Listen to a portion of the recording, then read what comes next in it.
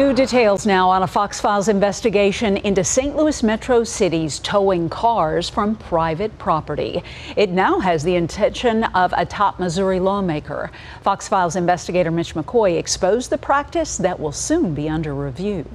Yep, hello. At least 2 North County municipalities have used a safety hazard portion of the state's law to tow vehicles found in violation of a city's local ordinance. I feel like I'm losing everything. From Calverton Park to Jennings. The city inspector came by to tow my vehicle off my private property. State lawmakers in Jefferson City are listening after the Fox Files uncovered 2 North County municipalities towing vehicles from private property. It's not in the street.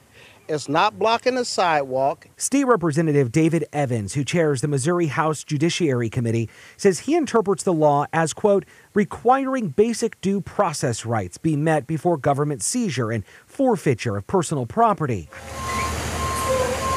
In Jennings, St. Louis County Police stopped the city from towing a truck allegedly in violation of the city's code.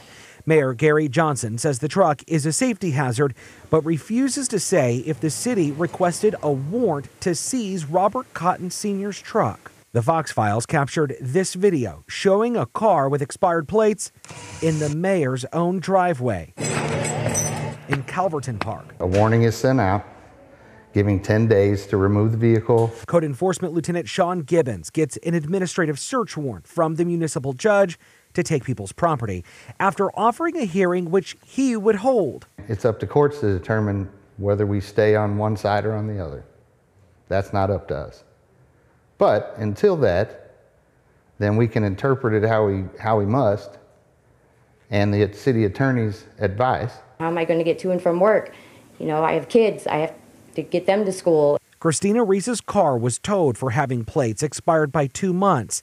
She was forced to pay Calverton Park an abatement fee, plus a tow yard fee, before the car was released. You know, I live like paycheck to paycheck as it is. Representative Evans writes, quote, we'll look at this law in depth again next session, and if clarification is needed, I'll be filing a bill to make sure property rights of our citizens are without question protected in this state. Thank you for pointing out this issue of statutory interpretation by some cities. Jennings mayor said because the car with expired tags could start, it was not in violation of the local code. If you know of a city towing cars from private property for expired tags, I want to know about it. Send me a message on fox2now.com. Click Contact under the Connect tab. For the Fox Files, I'm Mitch McCoy.